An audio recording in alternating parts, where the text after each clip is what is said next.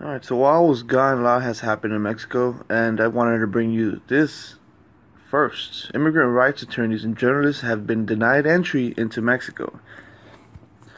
So, two U.S. immigrant rights attorneys and two journalists who have worked closely with members of a migrant caravan in Tijuana said they had been denied entry into Mexico in recent days after their passports were flagged with alerts by an unknown government. Their stories are nearly identical. All four report being detained by Mexican immigration authorities while trying to enter the country and eventually being turned back because the authorities said their passports had been flagged. It is unclear which government or governments, if any, might have issued the alerts. The U.S. State Department declined to comment Friday, and the Homeland Security Department and Customs and Border Protection did not respond to requests for comment. The Justice Department directed the Times to Mexican officials. Representatives for the Mexican government did not respond to requests for comment. If you ask me what's going on, I think Mexico is trying to handle this or loophole its way out of the U.S. immigration contract. And if not that, the United States made a deal with Mexico below the table. You know what? Stop sending could you guys stop receiving, this help that the migrants are getting and these journalists to expose what's going on with the migrants. I mean, I don't know. Something's weird happening. Obviously, for right now, we could only guess, but we're making some pretty good guess, right? I mean, I think it's Mexico. I think it is Mexico because the UN wouldn't want this. I mean, well, maybe the journalist part, but the immigrant rights attorneys, the UN would like that. So I'm telling you, either the U.S. or Mexico made a deal with each other, or Mexico just being a country. They're just now figuring out that this migration stuff is not good for the country. So they probably did this, but who knows? Maybe U.S. did make a deal with Mexico. On to the next one. All right, and in Arizona, Border Patrol agents humanitarian crisis at the Arizona-Mexico border. So right here next to Mexicali, which is like about 2 hours away, Yuma, illegal immigrants are jumping over a 16-foot tall fence, digging holes to crawl beneath it, and even using tools to cut through the razor-sharp barbed wire. This is the reality Border Patrol agents in Arizona are dealing with, even areas that have a wall. Thousands of miles away from the political bickering and partisan standoff over border security, the humanitarian crisis at the border is what agents see day in and day out. Border Patrol agents at the Yuma and Tucson sectors have been working around the clock to catch migrants who have breached the border and drug smugglers who bring massive quantities of narcotics into the country. And lately, they're seeing many migrants who suffer severe injuries in their desperate journey to make a life in America. Using the start of 2019 as an indicator, Yuma agents said they catch anywhere from 100 to 200 illegal immigrants a day. It's not uncommon to have more than 1,000 in a week, said Agent Justin Callinger, an operations officer with the Yuma Sector Police Affairs Office. We see the broken ankles, the broken vertebrae. We've seen it on children, on teenagers, young adults. Agents described the heartbreak of seeing a 3-year-old child's fall from the top of a 16-foot high wall in the past 3 weeks. Holy crap. Thankfully, the child's injuries were minor, but agents say a 14-year-old girl who took the risky leap suffered multiple broken bones in her vertebrae and had to be flown into an Arizona hospital for treatment. What the fuck? Are you serious? Damn, bro, I'm telling you, that's what I don't like, man. That's that shit that I don't like. Border Patrol agents say career human smugglers who work for cartels in Mexico are to blame for a lot of this human suffering. No, they're not, dude. All right, it's the migrants alone, bro. They're trying to put. All right, it's it's business for cartel. Like cartels, if they come, fuck it. You know what I mean? They're gonna work with them. They're not gonna turn away business. Just like how they're using them now for bait, you know what I mean? They'll send a group of migrants and then they'll send their real fucking cargo of drugs. Sorry for my words. But the cartel isn't to blame. I mean, these guys are to blame, the migrants. Let me just put that straight. These individuals that cross into the U.S. illegally, they're relying on smugglers that guide them. They pay these smugglers anywhere from $500 to $5,000. Once they get here, they do a lot of times. They do a lot of times. I don't get that. What the smugglers tells them to do. Oh, okay. He tells them to get inside the water and swim. They'll do that. He tells them to climb a tall ladder and jump across the border wall. What do they know any better? said Border Patrol Agent Jose Garibay with the Yuma Sector Police Affairs Office. The Yuma sector of the U.S.-Mexico border is an area that runs about 276 miles. Agents said only 117 miles of that stretch contains infrastructure. The rest is made up of rugged mountain terrain, the Colorado River, and sand dunes, and rural farmland. Floating fences that can move up and down the imperial sand dunes, pedestrians fencing, Normandy barriers, and steel walls were all built to prevent illegal immigrants from entering the U.S. However, based on videos released by Border Patrol agents in recent months, it is clear those barriers are not deterrent for determined migrants willing to risk life, limb, and in some cases their dignity to get into America. We've heard stories from individuals that have been violated and raped in some instances by smugglers and individuals that they've traveled with, Garibay said. ABC 15 asked agents what type of border security measures they would like to see in Yuma. Agents agreed they need more than the wall built in 2005, which is continually breached by illegal immigrants. What we want is a wall system, and that comes with technology, not just a physical barrier. We need remote video surveillance and ground sensors so we can detect if someone is breaching the wall, Kalinger said. Agents also feel that a taller wall that goes not only up but deep underground would prevent many of the risks daring illegal entries they're seeking.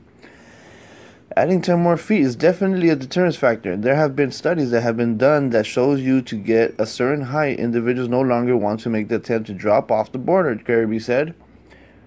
For those migrants who are fleeing from poverty and violence in their home countries, agents stressed there are better ways to present their cases, ways that are legal and will not endanger their lives or endanger their bodies. They don't want to run from us. They want to be processed and come into the country, Kalinger said. Our goal is for these people to understand that there is a right way to do this. They go to the port of entry, they ask for asylum, and then they're granted it. They're granted or not. The White House has announced a new policy in which migrants who enter illegally will be taken to Mexico and told to seek asylum there. Migrants are already being turned away in San Diego, but in Yuma, agents said they had not received that directive yet. So they haven't received that order, I guess, to stop them and send them back to Mexico while they're I guess treated for their asylum cases, or asylum cases are processed. Given the fact that is what's going on right here, these agents are right. It's technology. It's all about technology now these days. That simple border ain't gonna do crap, man. You guys still think that border is gonna do something. It might do something, but they're still gonna try to rip through it. They're still jump over it, dig more on the bottom of it. Like, bro, come on. Besides that, they're right. A wall will be effective with technology enhancing it. So you might have ground sensors, drones, maybe 5 of them pass in a certain area, because there's certain areas that are hot zones, sometimes even blind spots. Like this man said, Kalinger, he said that there's areas where there's no wall, where it's just dunes and mountains and rural areas. So in those areas, bring in the drones, sensors. You guys might kid around, but landmines. No, I'm just kidding. But that's about it. Okay, and in other news, Tijuana, the citizens, and the mayor have requested for the National Guard to be approved fast. They're siding with the National Guard. Why? Because in Tijuana, they had a new record high of 220 executions. Yeah, that is a lot. In the last 26 hours, it was registered 11 assassinations and attacks against the police in the city. The mayor of Tijuana, Juan Manuel Gastelum, informed the Secretary of Public Security, Alfonso Durazno, se comunicó para darle la noticia. So this is I think Mayor Gastelum's word right here. So the truth is that it gives me a lot of hope, where I really like that the citizens have come out and said that they've had it. Because this morning, I have received confirmation from part of the federal government that we will receive help. So the government has heard the people of Tijuana and has noticed the high rise in crime. Like, it's crazy out there. El alto índice de homicidios in Tijuana. So out of the whole year, 220 already is for homicides. So this obligated the federal government to further approve the National Guard earlier than requested, and to resolve this, they're going to send 1,800 elements of federal police, the military, and Marines.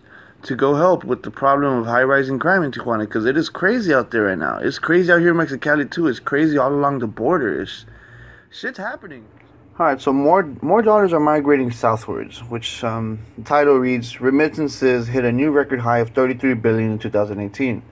Increase attributed to U.S. President Trump's stance on illegal immigration and a strong economy.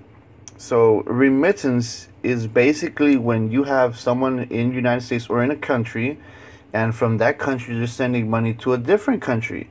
Not necessarily the country, but to a wife, to a family, to a brother, something like that. So for an example, like we're going to talk about now, if in America I have a brother, a sister, a mom, or a friend, and they send me money and I'm in Mexico, that is a remittance. You know what I mean?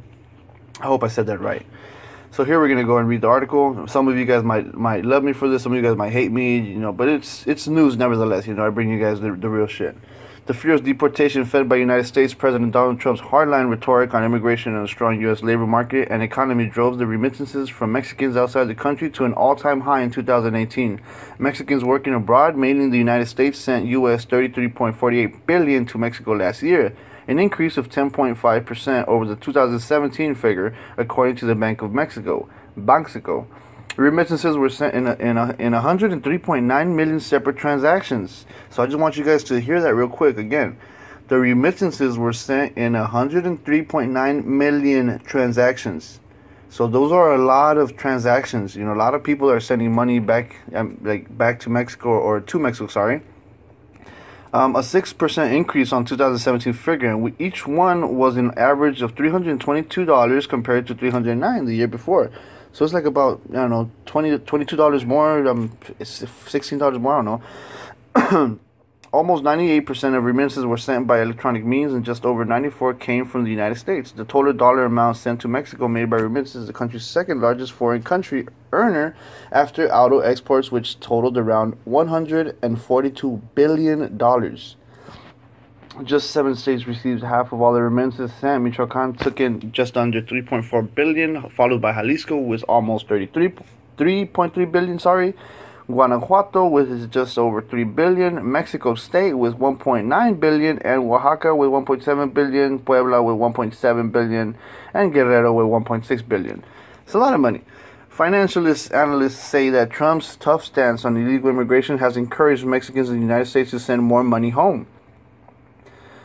And I just want to clear something. Let's see if they say it right here. The Mexican government estimates that around 12 million Mexicans live in the United States, and about half the number are there illegally. Analysts at the Mexican bank Banorte say they expect the flow of remittances from the United States to remain strong in 2019 because the fundamentals of the U.S. economy are strong. However, the International Monetary Fund (IMF) is predicting growth in that country, which will